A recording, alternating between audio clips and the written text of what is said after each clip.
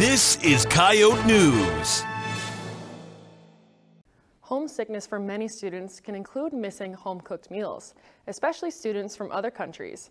Coyote News' Quinn Masick takes us to a local business that's helping students find a taste of home.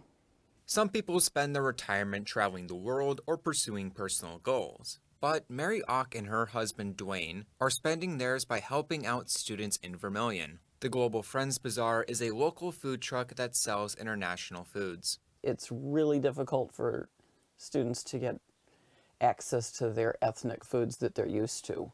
They're not sold in Vermilion. The bazaar is an offshoot of Global Friends Vermilion, a local group whose goal is to help international students in the city by providing them with their social, physical, and spiritual needs. We had an event with Global Friends Vermilion at which we had a lot of furniture that was distributed, and at that time we tested out just selling green chilies. And green chilies are not like jalapeno peppers or serrano peppers. They're a distinctive taste, and it's something they really, really want. And that went over very well. And then we started expanding.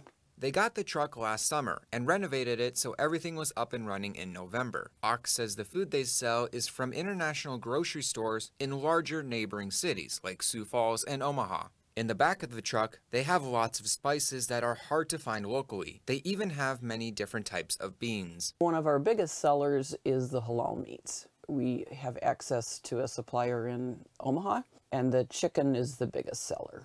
And Ox says they're even willing to help find lesser-known foods. If people want us to track down a specific food, we're willing to do that.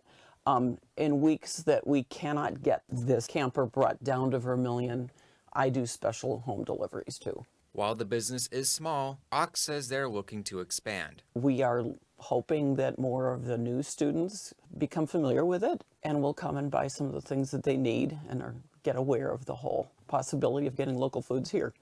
For Coyote News, I'm Quinn Masick. The bazaar truck is in Vermilion several Saturdays a month.